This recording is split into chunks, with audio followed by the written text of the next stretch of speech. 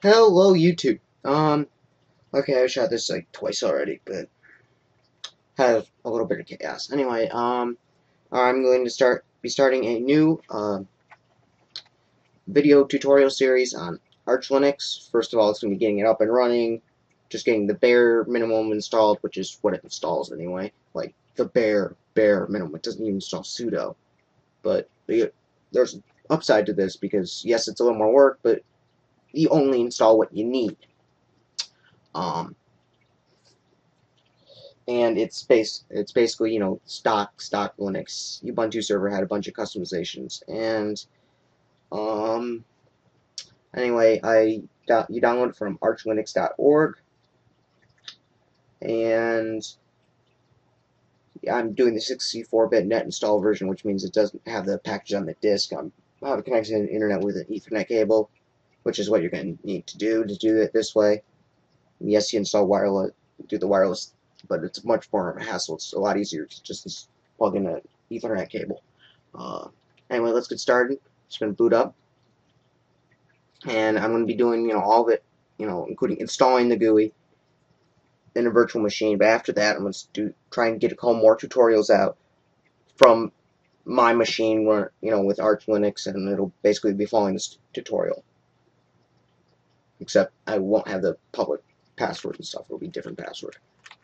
So now you type in root here, and it tells you all that stuff. It's really nice at walking you through it. It might seem a little intimidating, but it's not that bad. So here, you log in with root, no password. Then you type arch or /arch /setup.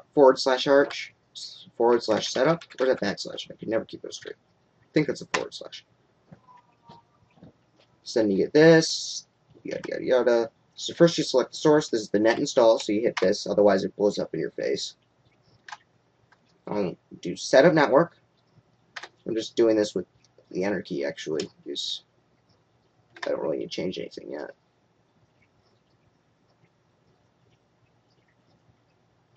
Network is configured.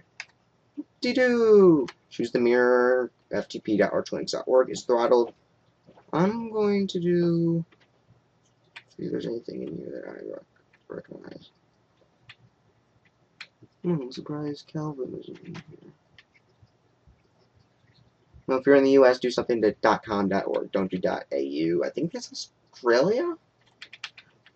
What's .on? Yeah, whatever. Anyway. Mirrors.kernel.org is the first one on my list. Okay, so we've chosen a mirror, so now we return to the menu. Set the clock. Now, I'm going to assume that you're doing, blank hard drives, so you don't have to worry about dual booting or any of that. And America, and then time zone would be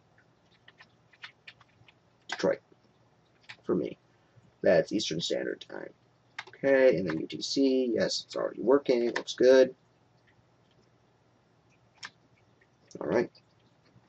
Now, here's a little bit of tricky. You gotta prepare the hard drive. I'm not gonna do auto repair or prepare because that sets up some extra partitions and that kind of fixes the size of the amount of applications you install.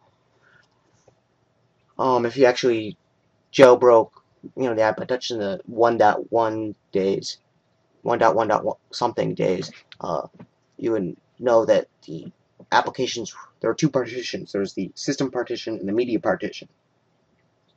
System one was like 300 meg, so you can only install 300 meg worth of applications minus what the OS already took up. I mean, there was a way you could do a symlink, but anyway. So manually partition the hard drives. I'm just going to have two partitions. The swap partition, which is like the page file for Linux or Windows people. Then dev/sda.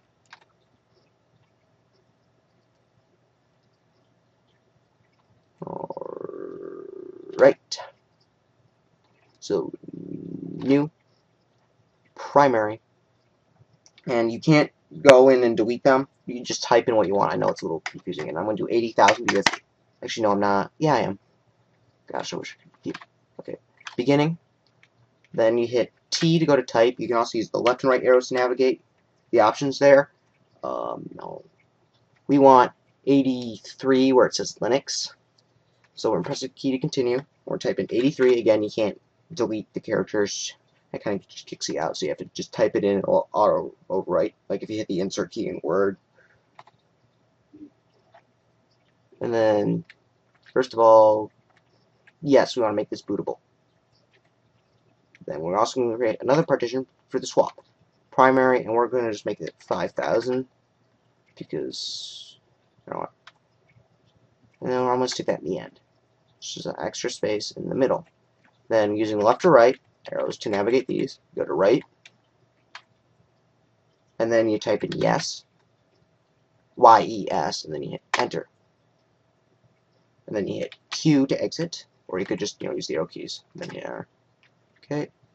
And then let's just make sure to remember it real quick. Yes, it did. So Q. Then we're going to go done. And manual configure block devices. We're going to do the first /dev. Okay, so we have two. /dev SDA1 /dev /SDA1 anyway. And which it should be the large one. So then you click yes if it asks that about the file. You want to recreate the file system. Choose ext4, and you want it as root. No options, no options. Right? And then dev /SDA2. These are sub-partitions on the drive, which is SDA. If that makes sense. So SDA1 is the first partition, SDA2 is the second partition. And see, that's what it said on the last one. I kind of skipped by it really fast. Then this one you choose swap. Just no, and then you extra options. You see no yada yada yada. Done. And it's going to say no separate boot file system. Kind of explained it with the old iPod Touch jailbreaking type stuff. So just click ignore. Well, not click it, but move down. And then it's going to do this, and if it takes too long, I'll just cut it out. Yeah, if there are any long processes, I'll just end up cutting them out.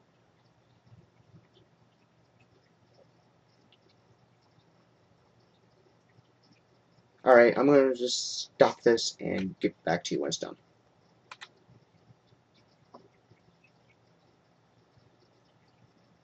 Or maybe not. Oh, what the hey, I'll just cut this one out later, if I have to. Alright, now it's making the swap, so, see? Really quick, partition successfully created. And I'm going to put the focus back on VirtualBox. Okay.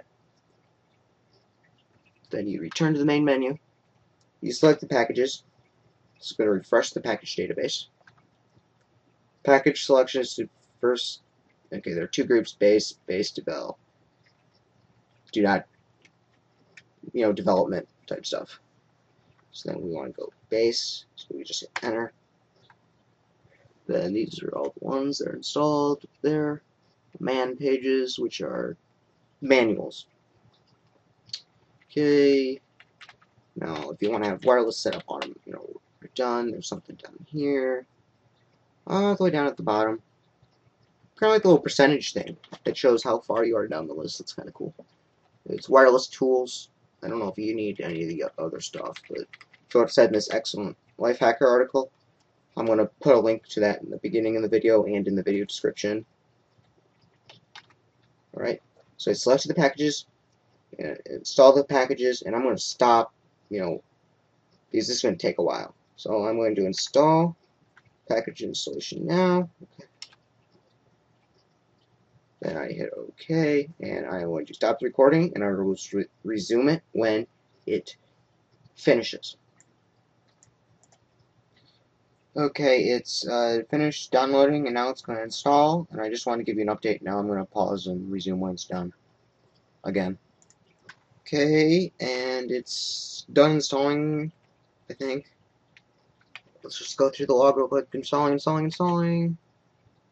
Alright, looks okay. Yada yada yada, still looks okay. Alright, continue. Generating whatever that means. Alright, so we've done that. Now we gotta do configuration. Yes, we're just gonna automatically import those because it's easy. Right now we're gonna do nano, I hate VI. Some people love it. Okay, now this is, and I'm going to exit. Alright. /etc/rc.conf for CONF. Okay, now we're going to scroll down to networking. Now, host name equals my host.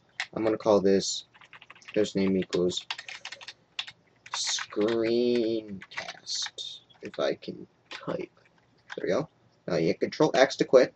And then it's going to ask you if you want to save the modified buffer. Want to hit Y. Then just hit Enter. File system mount points, yada yada. That's all. Should be all fine. Okay, hosts. Alright. Yada yada yada. Okay, now this one. Alright, I'm gonna go, your country, and then uncomment a couple of the mirrors in the United States. Okay, I'm gonna do the official one just because. Yes, that one's throttled, but. And then I'll also do MTU here and here, and we'll do the one on the top too. So you uncomment a couple of those. You don't want to do one because if file's missing on one, it should all work. Okay, now here you want to make sure ENUS is checked. I might hit space, but that doesn't matter. Okay, I skipped it. Yep, those are uncommented right there. Okay, so hit Control X to. Okay, and then there's one thing I think I need to do, and I can't remember what it is. I'm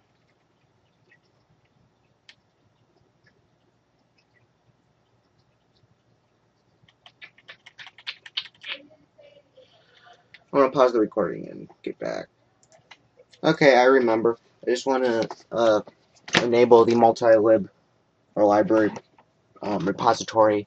So since this is 64-bit, that'll allow it to be able to install 32-bit stuff. So we go back to Pacman, which is the package manager. You have apt in Ubuntu. So yada yada yada, and then repositories, testing, core, extra, community testing, community, multi-lib.